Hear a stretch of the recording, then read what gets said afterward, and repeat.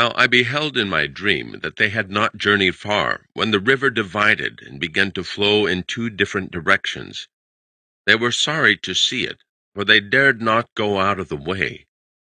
Now the way led away from the river, and was rough, and their feet grew tender because of their travels.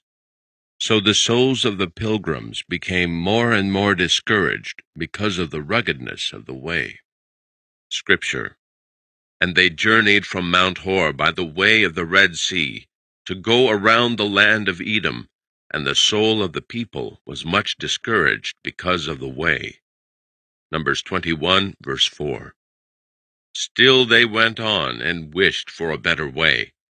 A little ahead of them, to the left of the road, stretched a fenced meadow, accessed by a stile.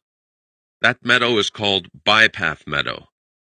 Christian said to Hopeful, "If this meadow lies alongside our way, let's cross over into it."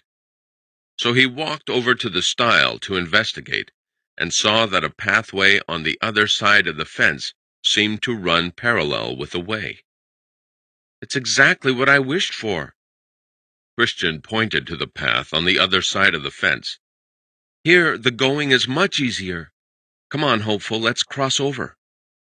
But Hopeful's mouth screwed to one side. What if this path should lead us out of the way? "That's not likely," Christian said. "Look, doesn't it run alongside our way, but just on the other side of the fence?" So Christian's argument persuaded Hopeful, and he followed him over the stile.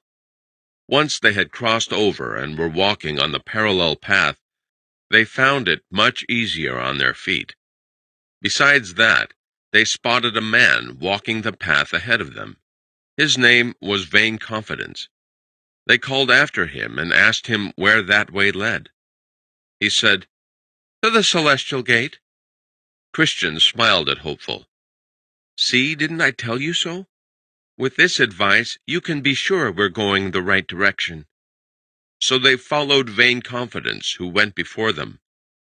But once night fell, it grew very dark. In fact, it was so dark they could no longer see the man walking before them.